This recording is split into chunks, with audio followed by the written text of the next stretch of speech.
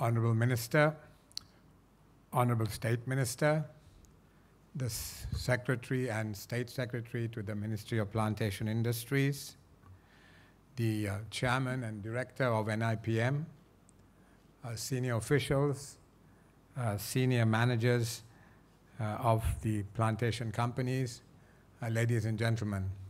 Let me first thank NIPM for inviting me to be here on this very auspicious day for the Institute as well as its students. I think probably this day is all about those who are receiving certificates and diplomas today. And they are, of course, joining a very proud group, a proud part of our community, a community which has had an extremely proud history over the last 150 or more years. The planters of Sri Lanka have played an extraordinarily important role in the history of our country. What many people don't recognize or have forgotten is that our highly acclaimed social development is due to the taxes that were levied on the plantation sector, and it was those taxes that financed our free education, our free health, our rice ration. A very large proportion of the government's revenue in the first 20, 30 years after independence came from taxes on the plantation sector. So it was the work of those planters which generated the surpluses, which provided the taxes, which enabled us to build the free education, free health, and the social welfare threshold, which is admired around the world. So thank you to that community, and we must wish the young planters who are joining that very proud band of people the very best in the years to come. Now, when I was introduced, it was said that the central bank is responsible for helping to manage the economy. And in these days, I thought, before I get on to the main part of my remarks, that I should just say a few words about the state of the economy, because there's a great deal of uncertainty and even apprehension in the country about what has been happening in recent weeks. The headline message to deliver from the central bank's perspective is that while the recent events were not at all helpful, that the situation can definitely be managed. If you look at what has happened after the heinous bombings, as well as the disturbances that took place a few weeks after that, there are going to be significant impacts. The most impacted industry is the tourism sector, which has taken a major hit. There, the government has taken certain relief measures. The central bank has arranged for a moratorium of their loans, both capital and interest, and other support as well. So hopefully the tourism sector, if stability is maintained, will recover relatively quickly. In addition, the government's revenue is likely to take a hit. The expenditure, there will be additional expenditure. In addition, the growth rate, the central bank was predicting a growth rate of 4% for this year. I suspect now it's more likely to be 3%. So these are all effects, and clearly there is no doubt that the events of recent times, as I said, have not been at all helpful. But the upside narrative is that the productive capacity of the economy remains largely untouched. Agriculture was not affected. I'm aware of one, I think, pasta factory which was affected. Outside that, the manufacturing installations have not been affected. Some retail outlets have been affected in the Northwest province. But by and large, the other areas, they were not directly affected. Of course, for 2-3 weeks, there was a significant slowdown in the economy because people were concerned about their personal safety. But now I think since the Vesak weekend, a great deal of normalcy has returned. The security forces have done an excellent job in normalizing the situation. And one senses that we are now pretty much back to normal. So as I said, with the productive capacity largely intact, there is no reason why outside the tourism sector and the various supply chains associated with it, that we should not get back to a high degree of normalcy. And if you look at the macroeconomic variables which the central bank is most concerned with, we are confident that inflation will continue to remain within our target range of 4 to 6%. It has gone up a little. It's the headline inflation rate's about 5.2%, but our target is 4 to 6%, so we're well within that target. If you look at the interest rates, after these events, there have been 6 Treasury bill auctions. On each occasion, the yields have come down. We had the largest ever bond issuance of 120 billion rupees about 3 weeks ago. There again, the yield came down. If you look at our international sovereign bonds, we issued 2 bonds in March. They're worth $2.4 billion US dollars. If you look at the yields there, they are no higher than the price we paid in March. On top of that, the executive board of the IMF passed the 5th review of the facility we have with them, the extended fund facility, on the 13th of May rather. That would not have happened if the underlying fundamentals of the economy were not basically sound. So the fundamentals are basically sound. As I said, there will be a hit, but it is manageable. And in terms of whether we can repay our debt, certainly we have already paid 65% of our obligations this year, the foreign debt obligations, and we are going to the market again in the coming weeks to raise some more money, and our bankers have said there is still appetite for Sri Lankan bond issuances. So that is not a problem. We feel we can manage the situation. In our view, the worst possible scenario means that the balance of payments, the reserves of the country, will take a hit of somewhere between 1.5 and 2 billion US dollars. Now, our projections for the reserves of the country for this year was 8.2 billion. So let us say we have a $2 billion hit, which is the very outside. Then our reserves would be 6.2 billion, which is an adequate level. It's not an excellent level of reserves, but it gives us about 3 months import cover, which is adequate.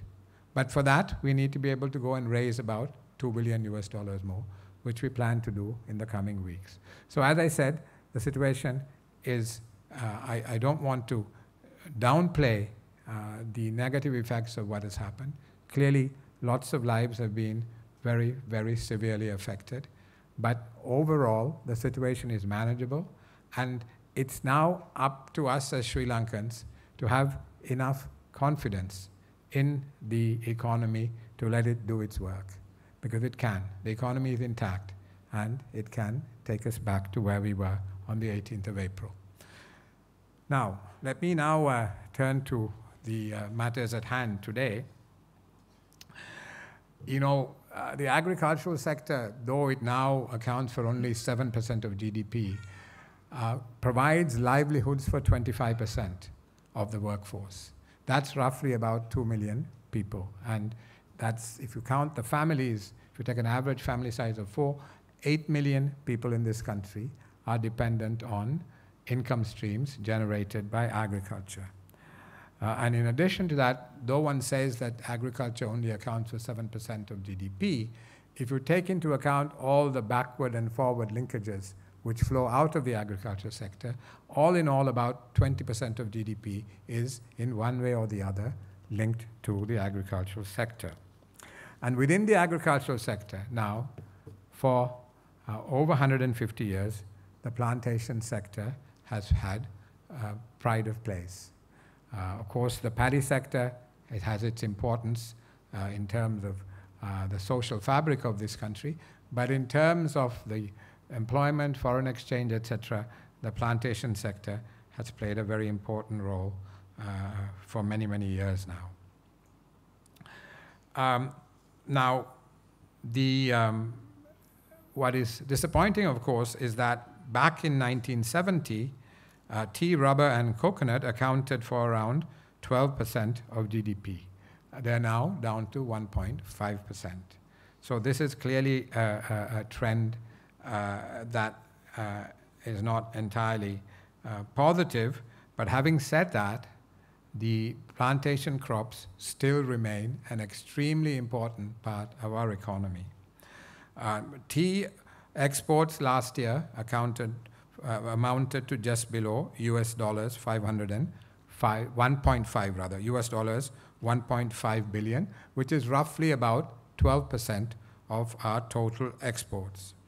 Rubber accounted for US dollars 900 million, which is about 7.7% of our exports, and coconut accounted for 311 million US dollars, which is about 2%, and of course spices again accounted for about 500 or 600 million on top of that. So the plantation sector clearly has an important role to play, particularly in terms of our export earnings. And given the debt dynamics, given the external debt burden that we have, it is critical that we have export expansion to get out of this problem. That is really at the heart of it. At the moment, we are kind of borrowing to buy time to keep things going. We'll only get out of the problem if we have export transformation. And the plantation sector plays an important role. Now, but the positive aspect in terms of the plantation sector is that if you look at particularly the tea sector and the global trends, clearly there are very positive developments.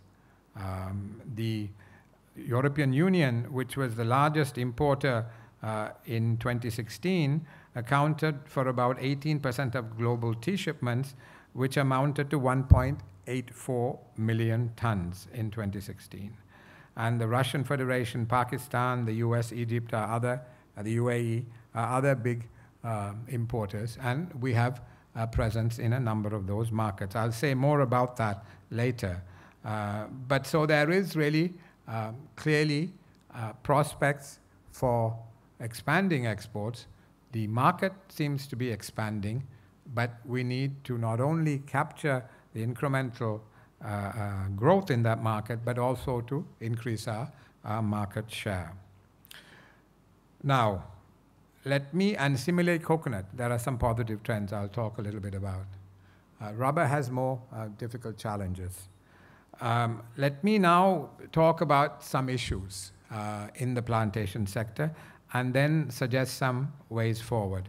Clearly, in the central bank, we're not expert planters, so these are thoughts we are sharing with you from a position of some ignorance. But anyway, let me share these thoughts with you, and hopefully they are constructive.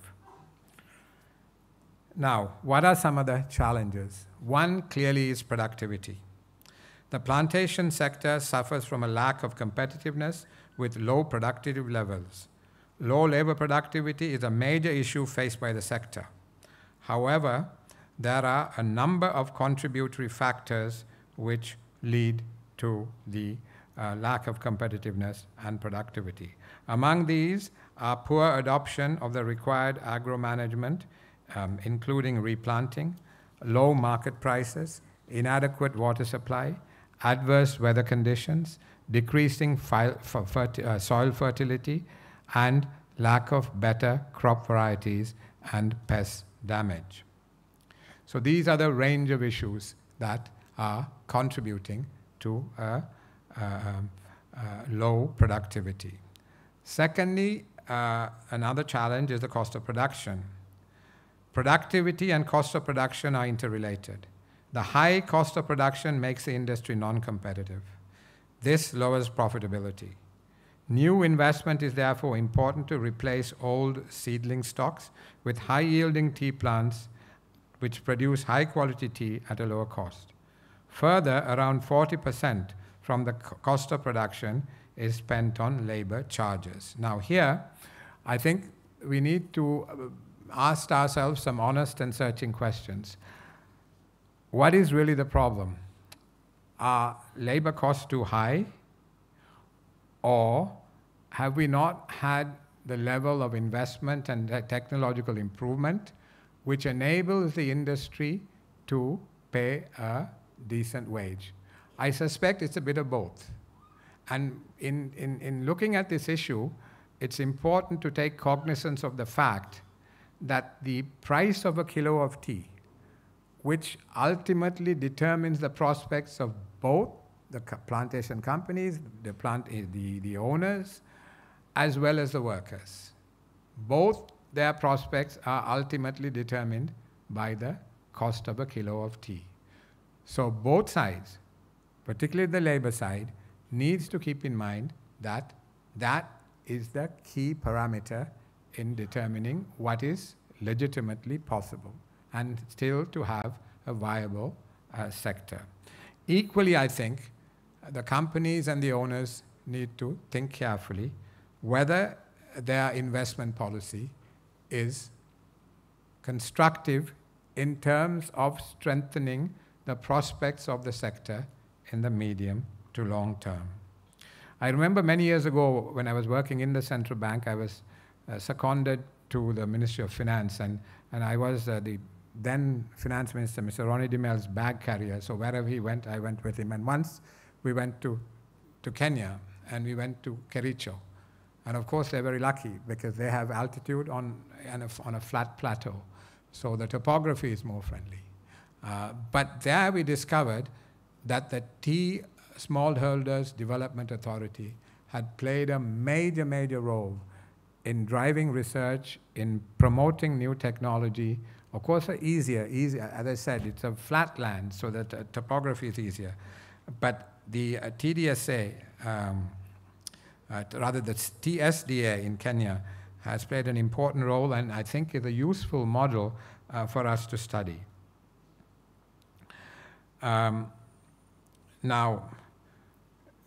and I think we have challenges: A, the topography; B, our aging fields, which makes replanting more important; C, a lack of technological progress. I know that technological progress is difficult given our landscape, but I think these are all difficult questions which we need to come to grips with if we are to improve the productivity so that we are able to maintain a cost of production which gives sufficient profitability to the investor as well as a decent wage for labor.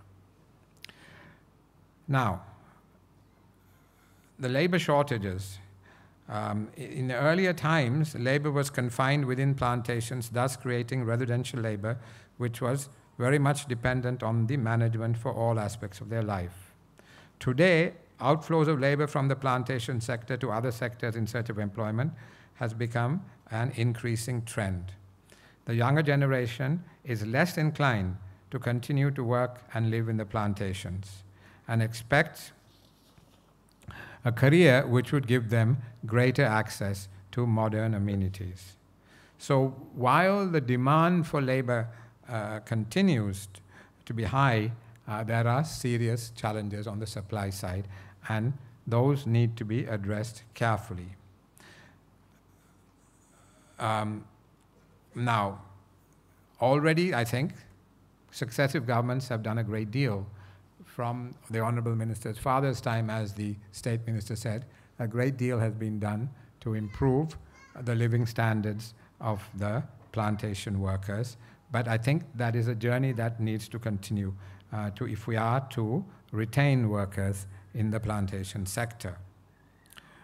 And there is a shortage of skilled labor in the plantation industry, and this is a key challenge. And here, the NIPM clearly has a very important role and is playing an important role to identify the skill shortages and to align its programs to suit the needs of the sector.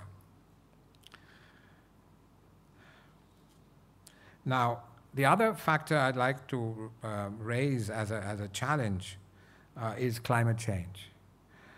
Sri Lankan agriculture has already felt the effect of extreme weather events, which are increasing both in frequency and intensity.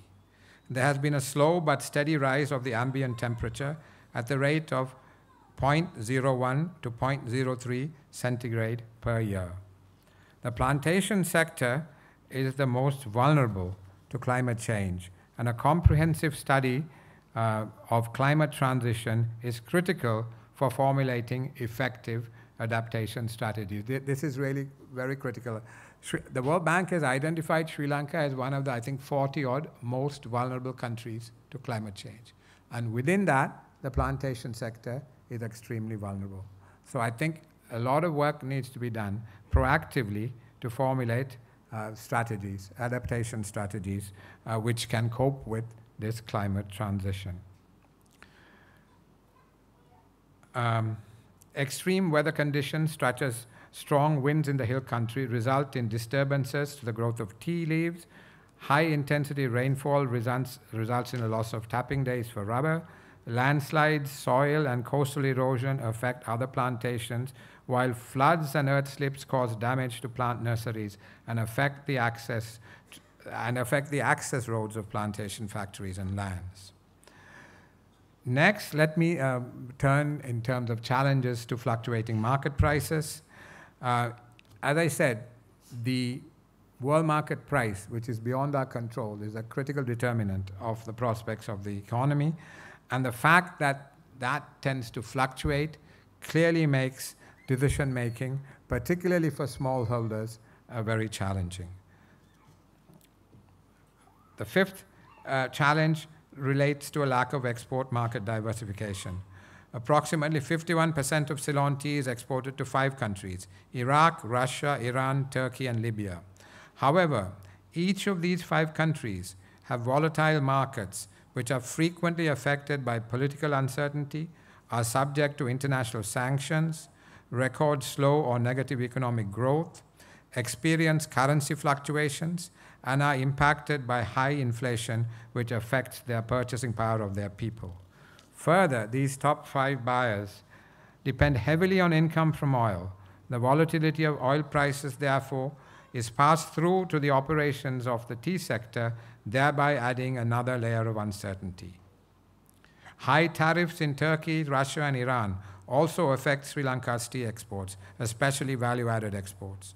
The over-reliance on these 5 volatile markets has a significant impact on the auction price, as disruption, even in one market, tends to have serious ramification on Colombo tea auction prices. One such example, almost emblematic of the uncertainty and the problems in these markets, is the difficulties in payments from Iran. The sanctions, particularly the US sanctions, the financial sanctions, have made it extremely difficult for us to have payment for our tea exports through normal channels. In fact, the Honorable Minister has worked extremely hard, and we are trying various ways and means. We've had diplomatic démarches, etc. But the problem is, we actually got the American ambassador to come to the central bank and to explain to the banks how you can do transactions without without violating the sanctions. But the banks are very nervous, because the banks, I think, on a quarterly or half-yearly basis, get a due diligence form from their US correspondence banks. And the US banking system dominates the world banking system. They get the due diligence disclosure requirements on a regular basis from the American banks, which ask the question, do you have dealings with Iran? And if you say yes, you have no chance to explain. Because our business for these big American banks is negligible. So they don't want to incur the administration costs of doing the due diligence to work out whether we are actually following the sanction requirements. So in the end, our banks, even our state banks, are very, very nervous about doing any business that channels financing to or from Iran. So this is a challenge. Minister has suggested a barter system, and I think we're having a meeting next week at the Foreign Ministry under the minister's leadership, which we hope will be able to work out some form of barter system. So that's really emblematic of the kind of challenges these markets, which are our key markets, have inbuilt into them.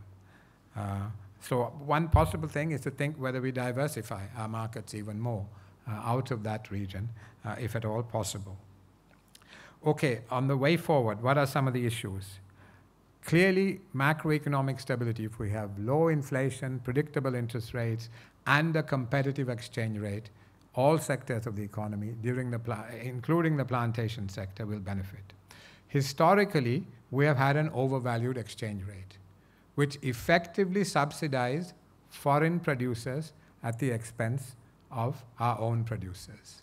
Of course, you know, our politicians are not stupid. They didn't push for an overvalued exchange rate to subsidize foreign producers. But what an overvalued exchange rate does is it also subsidizes consumers at the expense of producers. But clearly, unless you produce, you can't generate the income to consume. Historically, we have always protected the consumer at the expense of the producer, or the foreign producer at the expense of our local producer. Now, a policy that the central bank is currently adopting is to have a competitive exchange rate. Last year, of course, due to domestic and external pressures, the exchange rate depreciated by 16%.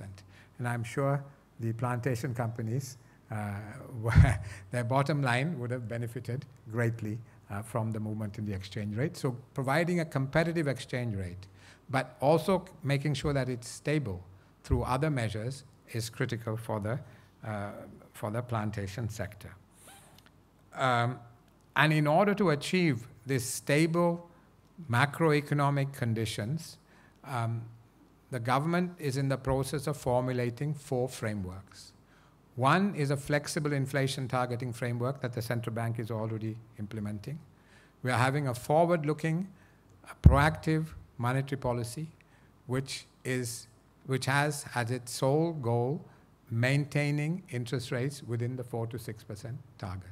So that will be the sole goal of the monetary policy in this country, to keep inflation within 4 to 6%. The Monetary Law Act, which has been in existence since 1950, is being replaced by a new act, which has been passed by Cabinet, which is with the legal draftsman, which hopefully will go to Parliament within the next couple of months. And that is revolutionary in the sense that in future, the central bank will not be allowed to print money to finance the government deficit, because it is extremely damaging. It is something that has happened over and over again. It causes inflation. It causes pressure on the balance of payments. In future, the government will have to manage on its own. The central bank will not have what we call fiscal forbearance. That is, it won't just print money and give it to the government, because it's extraordinarily damaging. It has been very damaging over the years. But now, provided Parliament passes it, by law, the central bank will not be permitted to do it, which is a major advance if we can get it through, in terms of having stable macroeconomic conditions. Because otherwise, for the last 40, 50 years, every time the government was short of money, rather than exercising discipline, it got the central bank to print money. So I think we need to break away from that. Two, the second way forward is in terms of productivity, improving efficiency and competitiveness in the plantation industry requires that high costs of production associated with low productivity needs to be reduced. Increased productivity in the short term can be achieved through fertilizing and infilling, while the longer-term measures include replanting, new planting, soil conservation, climate-smart agriculture practices, and training and skills development. A third way forward is geographical indications to protect Sri Lankan exports in the world. One, the non-availability of effective protection for Ceylon tea leads to counterfeits of Ceylon tea brands by foreign traders, while local exporters have inadequate legal resources to address this. Currently, new regulations are being drafted to provide facilities for GI registration in Sri Lanka, which will enhance protection. Registration of GIs will facilitate exporters to penetrate international markets and to prevent malpractices by competitors. And this is going to apply initially both to tea and to cinnamon. So this will enable the country to promote Ceylon branded products in global markets through promotional campaigns. 4, the need to focus on value-added products to move from commoditization to premiumization. New market trends suggest a move by consumers from a range of different beverages to tea. These trends include a surge of new value-added products such as ready-to-drink, fruit, herbal, flavored teas, black tea fusions, and an expansion of green tea consumption outside Asia. The drivers behind this trend include a heightened perception of tea as a healthy alternative, as well as the inroads made by tea bags in developing and emerging markets where consumption has traditionally been based on loose leaves. Global revenue on RTDT, the ready-to-drink tea, and coffee markets were estimated at approximately US $69 billion in 2011 and are expected to have reached $125 billion US by the end of 2017, growing at an annual rate of 10.9% between 2012 and 2017. So clearly this is a wave that we need to surf. The shift towards premium teas is also reflected in the rising market values at the regional level. Europe, the world's most import region, saw its overall market value rising by 5.1% per annum between 2011 and 2016, while overall volumes of tea has also increased. And within these trends, there has been a move towards quality and specialty teas. Rubber, what's interesting is now rubber exports total $875 million US, and natural rubber accounts for only about 30 million. Actually, I should say total rubber exports is about 900 million. Only about 30 million is natural rubber. So the vast proportion of rubber exports are rubber products, particularly gloves and tires. So we've got some niches, but the challenge here, I think, is the price and production. So we need to see whether there is research that can be done to address those issues. Coconut in the form of virgin coconut oil and coconut water has an emerging and expanding market the world over. In the 2015 export and import commodity data indicated that there was a growing market for coconut oil in the USA, China, Korea, and the European Union. Coconut water, too, has a global market which is expanding. Global coconut water consumption hit 3.9 billion liters in 2016. The coconut water market in the USA, the UK, and Japan continues to boom as coconut water appeals to demand for wellness products. Market research shows that much higher growth in coconut water consumption is expected from France, China, and Canada. Here again, the challenge is production, as a lot of coconut land has been taken out of production due to population pressure and pressure for commercial usage of the land. So again, the global market is growing. We need to work out how best to take advantage of it. The next way forward point is many crops cultivated in Sri Lanka have considerable potential in various agro-industries. However, most of the crops are exported in raw form without any value addition. Promoting investment to high-end value-added products and development of such products through research and development training are required in this regard. Here, cinnamon is I think, a very good example. I'm told cinnamon is a key input into perfumes and other fragrances. I mean, that is a multi-billion dollar market, but we export our cinnamon in raw form. We need to get investment into the country from these major players so that we can add value and sell the cinnamon in process form, because these are very, very high value addition. You know, things like perfumes and other fragrances. It's a high-end market, and the key raw material is what we have, and we produce a very large part of the world's supply, and we're not making good use of it. And we also need to target other growing markets for Sri Lanka's spices, and cinnamon is the biggest example of that. The other thing is to strengthen the value chain, the production value chain, and to maintain quality and safety standards. Here, it's important to increase the awareness among growers, traders, and processors about quality requirements of importing countries, and encourage all stakeholders to put in place quality systems such as GAP, GMP, HACCP, and ISO 2200 certifications. This can be further achieved through backward integration of exporters. This is crucial. If we are going to export value-added products, high-end products into higher income markets, then maintaining standards becomes very important. Finally, there are a couple more. Diversifying the plantation sector into agrotourism also could benefit the estate sector. I know that has already happened, and it adds profit centers in the plantations. It's been done successfully, and we need to see whether we can do more.